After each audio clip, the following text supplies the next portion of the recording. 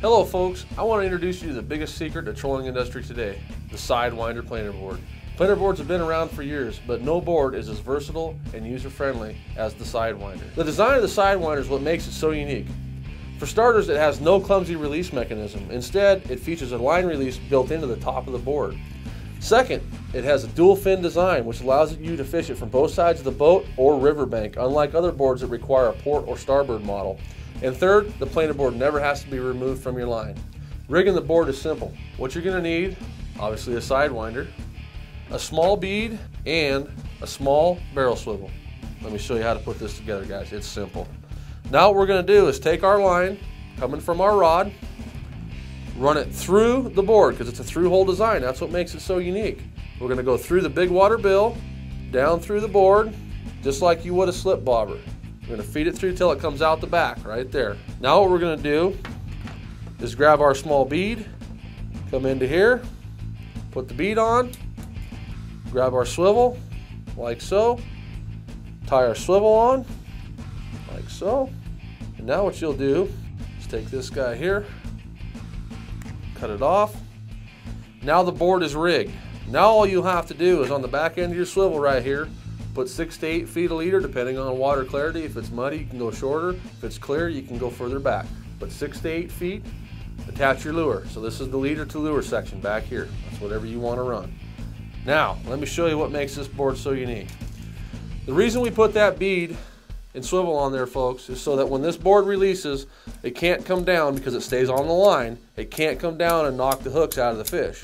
When this guy is released, it floats on the water and the fish pulls line freely. So you're fighting the fish, not the board. That's our slogan. And you'll see why when you hook one up with this board. Now, let me show you how to rig this thing. This is what makes it so awesome, guys. We've got our big water bill here. If we want to go out to the right side of our boat, all we do is turn it like so. So now the bill is up. Visualize waves coming in. That forces the board up. It's turned like so, just like that. The bill is always perpendicular to the board fin. See that? Just like that. This is to go out the right side. Now what we do is we let the line out the back. On a cloudy day, we go back shorter. On a bright sunny day, we go back further. So 50 feet or 100 feet, whatever you want to run back there. Now what we do is we grab our line coming from our rod, come underneath the board, right here like this, and we hook it in to this rubber puck, just like so. Now what happens, and the line's coming underneath, this is coming from our rod, we're letting it out, and what it does is the line coming back to the rod, it rolls the board up, causes that fin to dig in and pull it out to the side. Now if your buddy's fishing off the other side of the boat, watch how fast this is. If he's fishing off the other side of the boat, to the left, all we're going to do is take our bill, we're going to roll it up like that, feed it out however far back we want to go, come underneath like so, come into the release puck, push it in. Now the line's coming back to the rod this direction, which is going to roll the board up, cause that fin to hook, and pull it out to the side. Think about that, guys. You don't have to have a port or starboard model. This one board can do it both. The board gets out, it gets in the waves. The big water bill does a couple of things. One, it keeps the board from diving in, keeps it jumping up. The other thing it does is the board will actually jump, like so, which creates a lot of action back to your plug. That surging action is what we all want out of our planer boards. The other thing that happens, a lot of times planer boards will hook and dive. If this board happens to hit a big wave, and it's going to take a pretty big wave, and it dives, you leave it alone. Because what happens, it hits, dives down, that bill forces it back up to the top. So you're not wasting time pulling boards in or re-rigging. If a board rolls, you've all had it happen. You turn too sharp, you hit a wave, the board jumps, and it comes across the back of your boat. Guess what? When this board hits and rolls, the bill forces it down, spins it right back around, and it comes up in place. So now you're not fighting the board in terms of having to re-rig because it dove or spun. When you get a fish on, guys, they hit out the back, pops like this, it's released. Now it's floating freely on your line. The fish is pulling. You're not wasting time with line wrapped up in a release. You're not wasting time with unhooking a board. You get to enjoy the fight of the fish without the hassle. Now let's head down to the river and show you how this thing works in the real world. You want to get your salmon or steelhead plug into an impossible place?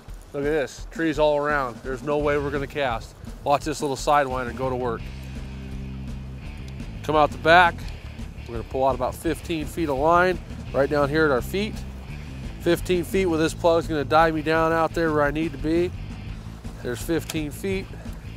Come in here, guys, grab underneath, pop it in our release, make sure that our nose piece is up, get it hooked in the current, make sure our plug is clear and free. You don't got to have a $50,000 jet boat, guys. Watch this. In here in these thick trees, feeding it out. Get it to the distance that you want. All right, right about there. We'll click our release.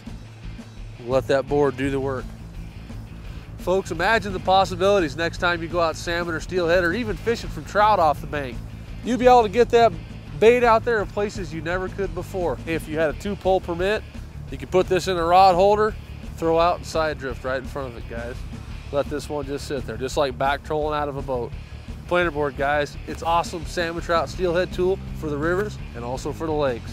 Folks, you've just seen how great this little Sidewinder works for a river. Now let's take it to the lake and run it out of the boat. All right, folks, you ready to see this little planer board get after it out here on the lake? Let's do it. We got this big, deep diving plug on there, guys. That's gonna run us down probably 20 feet. It's no problem for the planer board. Watch this. Get the plug in the water.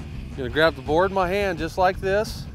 And I've got my counter reel, and I've got a little bit of chop on the water today, so I'm only gonna go back about 75 feet. All right, folks, we're at 75 feet. Remember, our bill is turned upright. Board's cocked to the side because we want to go out to our left side. I'm going to come in like this, hook it into the release, set it out in the water. We're 75 feet back.